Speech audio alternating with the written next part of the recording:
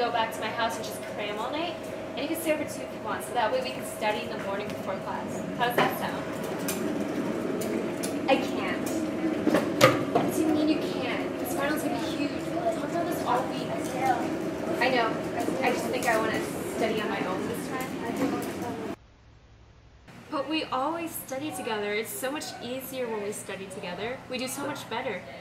I know, but the truth is, some other kids already asked me for, and I think I'm gonna help them, if that's okay. What kids? Trisha and Jill. Trisha and Jill? They're total partiers.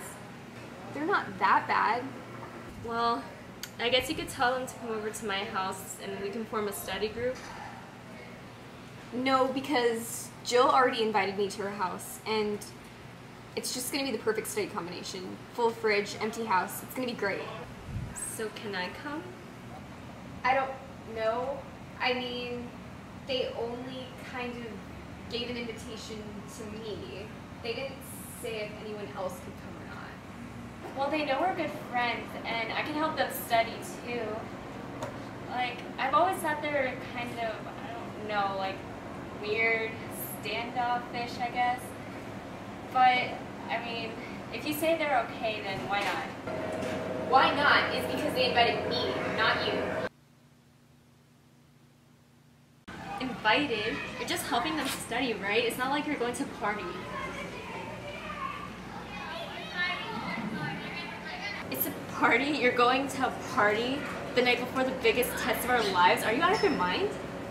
No, Kristen. Actually, I think I'm thinking clearly for the first time in my life. What are you talking about? My life is so dull and boring. I always do the right thing. I get good grades, I have nice friends, blah, blah, blah. So what if I take one night to not study for a test that won't even matter 10 years from now? I mean, really. Like, I deserve to have a little bit of fun here, and I probably will do fine on it without studying. The idea of fun is to hang out with Trisha and Jill, and who knows who else in their trashy little clique. They're total potheads, Destiny. Are you gonna smoke just so you can be cool? Just because you're bored with your life? You're crazy. You're blowing up everything you worked so hard to achieve. Thanks for the lecture, Mom. Look, Kristen, I don't need you telling me what to do. I already get enough of that at home. I think you're just jealous because they didn't invite you. I mean, I guess they know a dweeb when they see one. Very funny. I can't believe we're doing this. It's my decision to make. I don't need your approval to do what I want. Yes, you don't. I mean, I've been your friend since first grade, but obviously you don't need me anymore. Now that you got newer, hipper friends to hang out with. I just want to make a change. Why can't you see that? Aren't you bored of doing the same thing every day? The same people, the same conversations? Sometimes I just feel like I want to lose my mind. No, Destiny, I'm not bored. I like my life, I like my friends, and if I decided I wanted to make a change, I would choose to hang out with a bunch of stoners the night of a very big test. Now, you're making a huge mistake, and I don't care if you're angry at me for saying so. I guess I'll see you tomorrow, and I guess have fun, I guess.